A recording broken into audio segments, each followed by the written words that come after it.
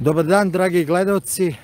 Evo, Srbin Info se javlja iz centra Beograda i Studentskog parka preko puta rektorata i to Filozofskog fakulteta. S nama su Bojana, Tina i Vojislav, mladi ljudi iz Beograda koji su imali tu nesreću da ih napadnu migranti četvrtak uveče, ničim izazvani. Oni će nam ispričati šta se desilo. Pomoć Bog Bojana, pomoć Bog Vojislava. Bojana, jel možeš ti da nam ispričaš kako ste došli u Studentski park? Kad se to desilo? Pa mi smo došli posle jedne proslave i sačekali, odnosno hteli smo da sačekamo prvi jutarnji autobus, bili smo na ovoj klupici ovde. Umeđu vremenu desilo se to da su migranti, pošto je bio zaključan park, oni su sa svih strana uleteli bukvalno unutra. Kako mislite uleteli? Pa brzinom... Znači trčali su, nisu normalno ulazili. Da. I njega su prvo napali. Vojislave, možeš da ispričaš kako su ti napali? Sedeli smo ovde nas troje, oni i ja smo bili kod ove klupice. Odavde su počeli da uliću pravo tamo trojica njih. Sa strane odavde počinju da uliću trojica i ovde tamo dvojica. I kako su uleteli, drugar je krenuo da beže ovamo, ja sam rekao Bojani beži. I kako smo krenuli ka vamo, nju su ovde uhvatili. Ne, ovde, zato što ovde su bile stvari od moje drugarice, torba koja je otišla do WC-a. I ja sam valjda krenula da pokupim prvo sve te stvari koje sam imala tu na klupici, pošto nam je ovo bila glavna. I ovde su me sačekali njih dvojica. I ja sam pokušala na lep način da porazgovaram sa njima, pošto nisam vidjela... Na engleskom jeziku? Da, na engleskom jeziku i nisam vidjela dešavanje, zato što sam ja bila u stvari okrenuta leđima njemu kad su uradili to što su uradili, to će on da vam ispriča. A mene su uhvatili ovako i ja sam popričala sa njima najnormalnije. To je bio najnormalniji razgovor, međutim oni su vidjeli moj telefon u ruci i pokušali su da mi ga ukradu. I ja sam se otimala sa njima i onda su oni meni udarili. U kom tačno predelu, ja ne znam, pošto sam bila u stanju šoka jer je bio najnormalniji razgovor. Bukvalno to je bilo posljednje što sam očekivala od njih. I onda sam ja tu pala, zadobila... Evo, vidite. Ovo, mislim sad je već 3 dana prošlo skoro. Da, ali vidi se... A pritom doktorka u urgentnom je rekla da sam tog popodneva treća osoba koja je prijavila napad od migranta. Treća osoba? Tog popodneva. Znači... To je koji dan bio? To je bio već petak. To je bio petak, 29. maj? Da. I rekla mi je da ništa još niko nije čuo da se preduzelo povodom toga i da obavezno odem u novine, televiziju da kažem to nekome, pošto svi ćute iz nekog razloga.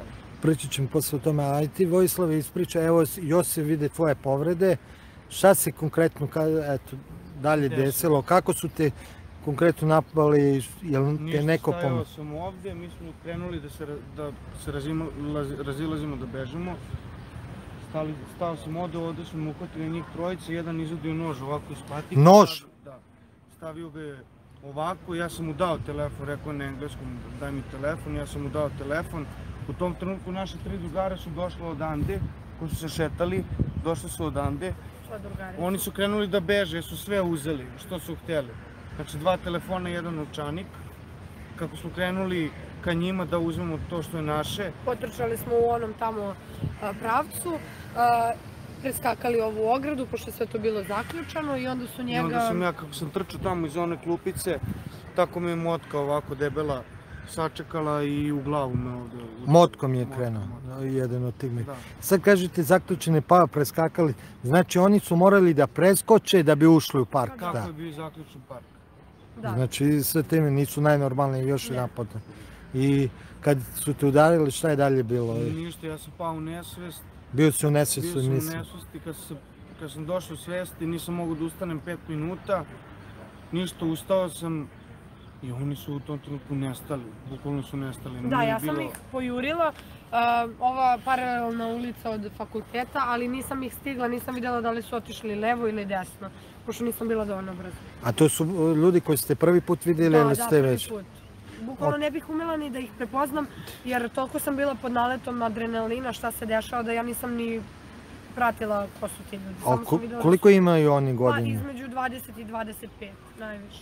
Znači mladi ljudi... Mladi kao mi, zato i nisam osjećala nikakvu opasnost, zato što 1000 puta se desi da oni u ovakvim parkovima traže neke pare, cigare, bez ikakvih problema, mislim. Prvi put da se ovako nešto dogodilo. A ti, Vojislave, kažeš, probudio se, bio si u nesreću, kako se daje? Si bio otišao u bolnici, se prijavio? Došla je policija, rekli smo im šta se dogodilo, rekli su nam da idemo u policijsku stanicu Majke Rosime dole. Ne, mi smo tražili da nas oni vode tamo. Tražili, a oni nisu, znači, odmah. Rekli su možemo ako vam stavimo lisice, na što smo ja i moja drugarica lisice da vam stave? Da, i mi smo rekli da može, naravno, nije problem, samo da nas povezu, da ne idemo sad u 3... Izvini, a jesi bila malo u šoku, napadnuto, meni je ta sve traša? to delovalo kao neka, mislim, sprednja.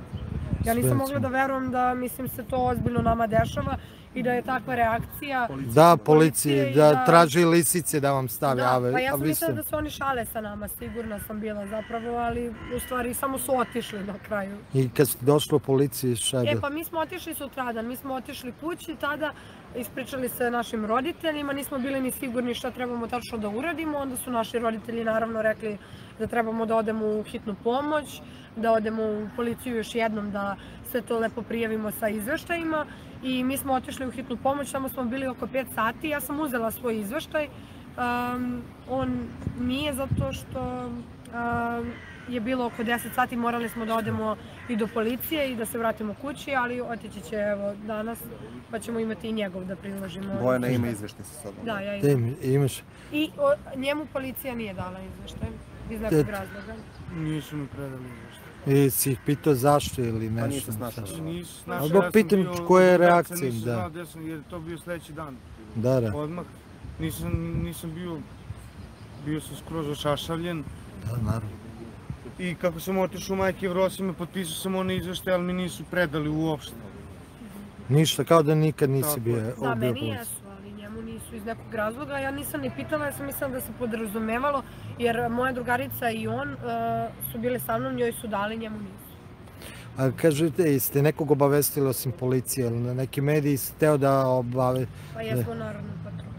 Da, a Narodnu patrolu pričat ćemo, ali da li je neki medij hteo da izvešava RTS, ne znam, Pink? Pa nismo se iskreno ni snašli, ako mislim imate neki predlog, mi hoćemo. Ne, treba ti je javiti. A zašto ste Narodnoj patroli se obratili? Zapravo, oni su čuli za naš slučaj i nekom je mene obavestio da je na Facebooku postavljen status o nama.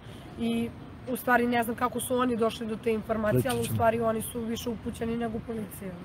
I na kraju, kao neko, koliko je vama bitno da imate podršku država, a i podršku ovako da vam drugi građani pomažu kao Narodne patrole? Pa ja mislim da je to jako bitno, ali ne samo nama. Mislim, mi ništa specijalno nećemo dobiti ovim slučajem, ali mislim da trebaju ljudi da znaju šta se dešava, da se digne malo svest, jer ovo je ozbiljna situacija.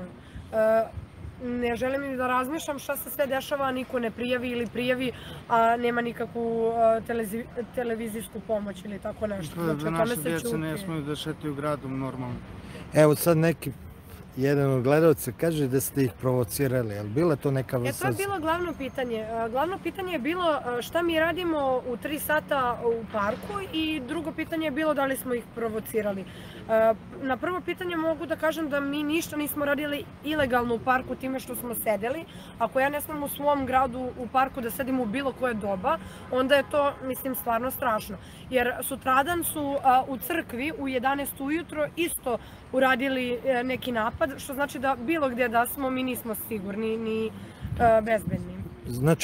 A druga stvar, nismo nikog provocirali, zato što smo mi bukvalno bili skoro jedini, možda bilo još jedna ili dve klupe u parku gdje je neko sedeo i bukvalno mi nismo bili ni agresivni ni ništa, oni su nas napali, čak nismo umeli ni da se odbrnimo ko ljudi. Vojislave, kako si se ti osjećao kao muškarac? Eto, tu je pored tebe drugarica, prijateljica, napadaju te i sve ostalo. Si se osjećao kao u svom gradu ili... Ne.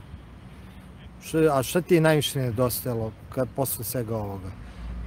Kad je u pitanju, da li podrška države, društva? Podrška države, podrška društva, podrška... Policije, mislim. Policije pre svega. Ko će da nas zaštiti nego policija? Neko iz tužilaštva vas zvao, pitao da je... Nije niko. A slučaj je prijavljen policiji? A prijavili? Tako je, prijavljeni policiji. Samo je narodna patrola reagovala. Da, samo su oni i to sva sreća što su oni nas kontaktirali. A niko da vas, a je li vas neko iz policije uputio kako možete da... Ne, bukvalno ništa. Nama je rečeno da u suštini oni ni ne mogu da budu zadržani duže da li od 48 sati ili kako već, što meni već govori da, mislim, oni mogu to da rade iznova svaki dan i za njih ne postoji adekvatna kazna. Vidim povrede imaš, možeš konkretno da kažeš šta je sve povređeno kod tebe, vidim ovdje ne znam. Imam rasekotinu ovdje ispod, imam ovdje rasekotinu, ovdje masnicu i ovdje ogrebotine neke od udarca tog. Imao sam, ja mislim sam imao potres mozga, sad ne znam, ja sam bio u nesvesti tada, ne sjećam se, od tog udarca pola se ne sjećam tu noć. Ni lica njihovih, ne sjećam se. Znači ne biste ih mogli da prepoznate? Ne. Pa mislim da ne. A ili znate možda iz koje su države, su vam se predstavili, da li su rekli, da li imate predstavu sam? Pa ne, mislim, znam da su migranti, to mi je bilo jasno, ali ne znam, mislim, odakle su.